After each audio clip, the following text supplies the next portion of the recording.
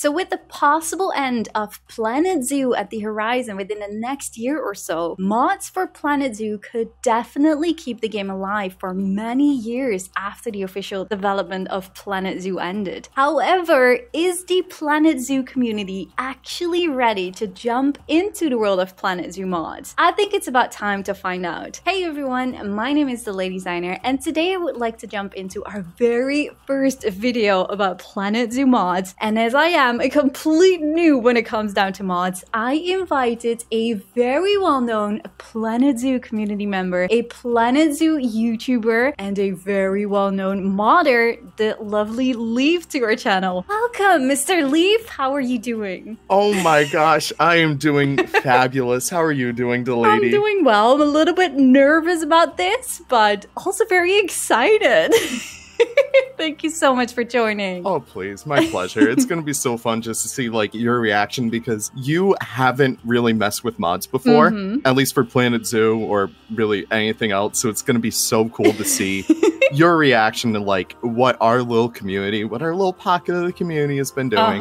So I kind of made this little map for you. So we're going to go through the types of mods, not only for you, but for your viewers as well, and just talk about what the modding community is all about, how these mods work, and the different types of mods that people can add to their games. Yes, exactly. And it's fun to mention, like, how we actually got to make this video together. Like, as many of the viewers know, we did a Planet Zoo the Ultimate survey on the channel recently, and there was a question: do you think I should start using some modded animals for a future series? So not completely or per se, but maybe just add 1 or 2 animals, or I don't know how many. And the answer was quite funny to that. Like, after a day or two, I was texting Leaf like, you know, the Planet Zoo community actually seems very divided about mods. Like, it was pretty much 50% saying yes, 50% saying no, like, and we were both wondering, like, why is that? Is that because people just don't know much about mods? Is that because people don't know how to install them, don't know what the risk is of using mods? Or do people actually know what mods are and what you can do with mods? Like, I honestly haven't jumped into modding at all, and it's not exactly that I am completely new to mods, because I think 2 years ago, or maybe 3 years ago already, I did try some mods, and then it completely broke my game. Yeah, so I feel like that's where a lot of people got their preconceived notions about mods, because when we first started out, the Southeast Asia pack came out. And the Southeast Asia pack, with that release, Frontier kind of switched Planet Zoo over to a new file formatting system. So every single file in mods had to be fixed, which led to crashes, which led to maps being quote-unquote lost. If the map's lost, there's always a way to get it back. Just reach out to, like, someone in the modding community, and they could always help you out with that. But ever since then, modding has kind of been seen as, maybe this is a little bit too risky business. But I've been working with the kind of like Cobra tool developers, which are how we can actually add these animals, props, remasters to the game, to make sure that all this stuff doesn't break between updates, or at least if it does break, we're very quick to make sure that at least your maps won't break. There's going to be some small issues with some mods still. Say, for example, there was a recent issue with animals floating on water. We'll see a little bit of that today, but I just want to give that as, like, a quick little PSA. Okay. But I think we should probably talk about the risks of mods. So modding, of course, is not officially endorsed by Frontier. That's why you'll never see, like, Nexus pages linked directly by the Frontier Planet Zoo Twitter or anything like that. When you do mod at the risk of breaking your own game, not being able to load into your own maps, which, please, if you have an issue like that, we have a little modding server. So people over there are always quick to help you out, make sure that you guys are able to get back into your maps and stuff like that. So there's always a way to get stuff fixed. But the most important thing to keep in mind is you're doing this on your own time. And Frontier won't really be able to help you if you lose a map. But we will, so that's cool. But let's just get started into the remasters. All right, so remasters are super cool because back in the day, we used to only be able to make remasters by replacing the original Planet Zoo files. Now, these remasters, they do not need to be replaced at all. In fact, they will work in between updates, so you don't need to constantly be updating them. Oh, that's great. Unless if the mod maker kind of like puts out an update. Say, for example, the Bactrian camel. Yeah. So these guys look a lot more fluffy than your typical Bactrian camel in Planet Zoo. I'm like speechless. I'm looking as well as like these big feet, paws, whatever.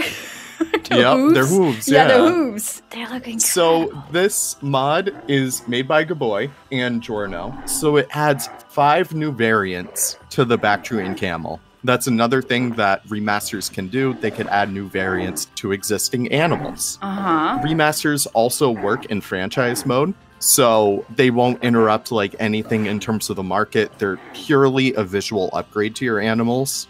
So if you guys want to have a lot more realistic looking animals, remasters really are some of the best ways. This is fantastic. Yeah, right? That's a piebald. So you're just saying if you download this mod, you don't have to update it at all when they have a new DLC or an update? Pretty much, yeah. I haven't had any issues with that recently. There was one small issue that was like 2 or 3 updates ago where the fur looked a little bit blurry, but they came out with like a super quick fix to that where it was like, oh, that's amazing. We just need to update one file. Every single one got updated within like a week or 2. And yeah, they're always on top of their stuff right there. They are fantastic.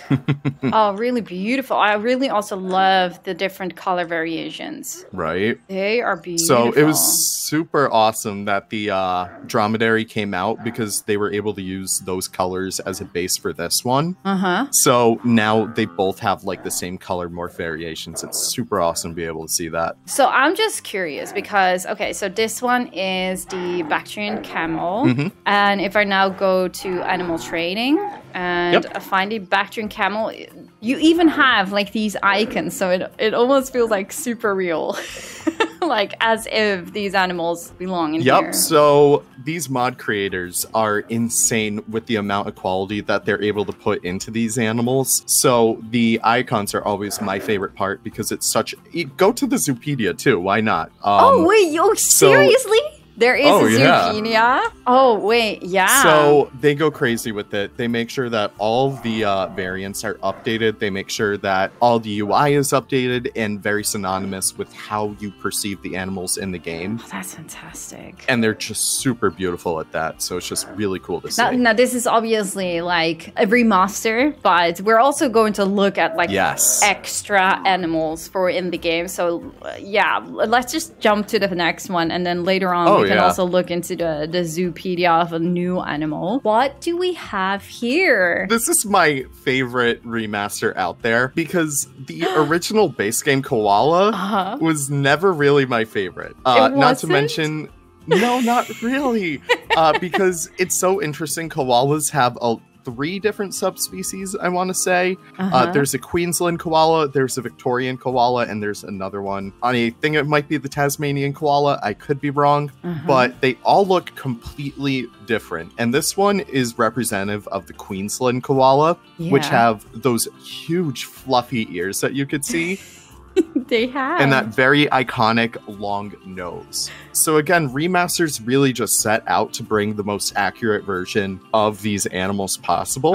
And I love it especially for the koala because he looks even more adorable now. It is, yeah. It's so cute. And it also is a little bit brighter, I feel, at the back. Like its fur is a lot more brighter. It's so cute. I've never seen this animation before. It's like, what? So the Victorian koalas are a lot more brown. And what I feel like the Planet Zoo staff did when they were making the original koala model was trying to find like a mid-ground between the two, which obviously doesn't really exist. So there is a new species out there for the Victorian koala. I didn't include it in here because it's not interesting. But this one is a lot more bright gray. It's a lot more silver, really. And it's a lot more representative of the real animal itself. It's just so cute. Oh, look at that. Look at them go. Oh, that's so adorable. Right? But that's cute because that means that you can have different koala species in your zoo then as well. Exactly, yeah. Here's like one of the original mods. This is the 62nd mod released of like ever. There's over 1,000 mods on the Nexus currently. But this one has been constantly reworked, remade, and honestly perfected over time. This is the Bengal tiger remaster.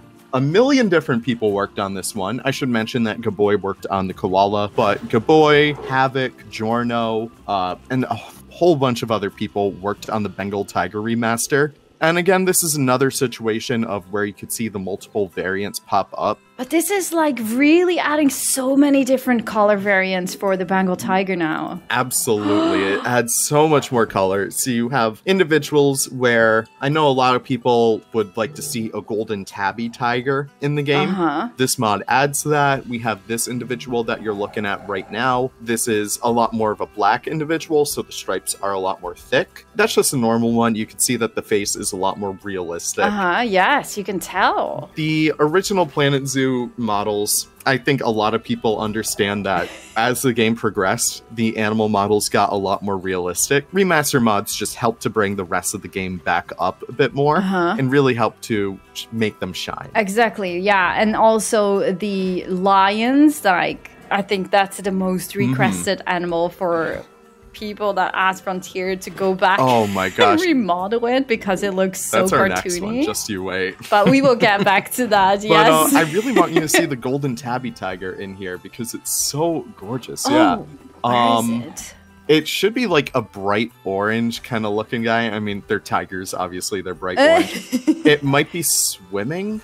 I'm not sure. Yeah, so if you just bring her out of the water, and then you should be able to see, like, the insane coloration on here. It's a lot more subtle stripes, but it's so beautiful. Oh, yes, it is. Oh, that's gorgeous. So, unfortunately, these morphs you would often see in, like, roadside zoos and stuff like that. Not really the best of conditions, but still, it's Planet Zoo. You can have them have the best of conditions.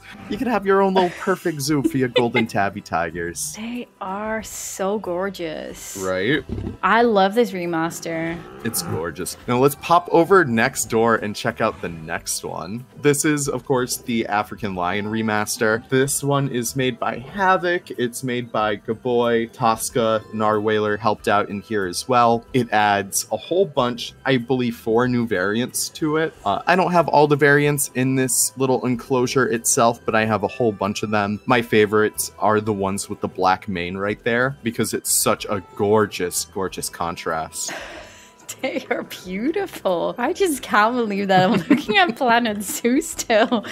If you want to wake one up and move it so you can see its full mane in action. I know, right? They're so beautiful. I mean, they're doing what lions do in zoos all the time. They just sleep all the time.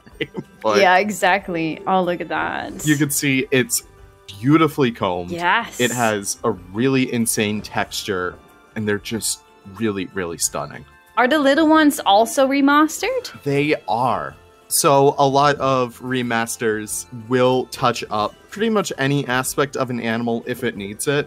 So the lion in particular did receive a bit of a glow up. So they're just, you know, they have their little spots a little bit more prominent and such like that. And yeah, they're just really adorable. They are. Absolutely love it. The Przewalski's wild horse, if you remember, is like one of the best animals in the game. Hands down, gorgeous model, gorgeous representation of its real life counterpart. Absolutely agree. However, there are a lot of different color variants of them in the wild, of them in zoos. This one just adds color variants, so it doesn't touch up the model at all. So there's really no point of getting this one if you're only playing franchise mode, because if you're playing franchise mode with a remaster that adds new colors, you're not going to get any new variants. Oh, okay, so it doesn't work. It's not that it doesn't work in franchise, it's just that it won't show up. Oh my goodness. Oh yeah, because Frontier Zoo is obviously not offering them. Yeah, correct. I'm sorry, I'm looking at this The textures. It looks so good. But what is that also because of the mod? Or is that also because I never noticed? Oh my goodness, what a look. I've never seen that like yawn. That's so funny. But no, I don't think they touched it up because it's just new variants. So I believe they're just hue shifts. I believe they're kind of just like different paints of the horse. There's some darker individuals in this habitat. There's some lighter individuals like you're looking at right now. And they're just all super beautiful. Oh my goodness. So if you want like a really nice diverse herd, you could just install it and it'll just really bring out the color. It's absolutely fantastic.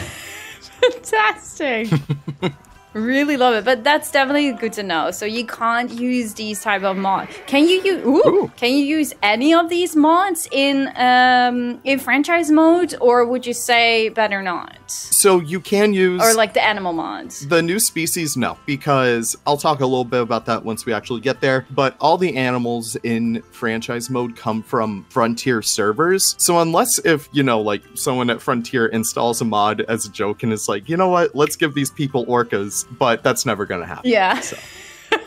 I should also mention before we move on from remasters, if you install a remaster and then you put in like all the different variants and then you take that remaster out, it's all just going to go back to the base variant. It's not going to keep it or it's not going to break your game. They're just all going to look like the default horse. Oh, that's very good to know. Yeah, it's honestly fine because it won't break. I'm honestly counting my blessings right there. So, future lady speaking here, Leaf and I had a lot of fun recording this video, but it turned out to be super long in the end. And as Leaf is sharing so much information throughout this whole recording, I don't really want to cut out a lot just for the sake of making a shorter video. So we are going to divide this recording into 4 different videos. So this was part 1 about remasters, and in the next videos we will go over things as new habitat animals, aquatic animals, misc, and talk about the benefits of using Planet Zoo Plus. So if you are curious to find out more about the world of Planet Zoo mods, then definitely stay tuned and make sure to subscribe to the channel if you haven't already. Please consider leaving a like at this video if you enjoyed it, and also make sure to subscribe to Leaf with the link in the description. And obviously, let us both know in the comments down below your thoughts about this video and in general Planet Zoo mods. Do you already use them? What is your experience with them? Are you not using mods yet? And what is the reason why you're holding back on using mods? We really would love to hear your thoughts in the comments down below. And yeah, we just really do hope to see you guys all in the next one. Thank you all so much for watching. Bye guys!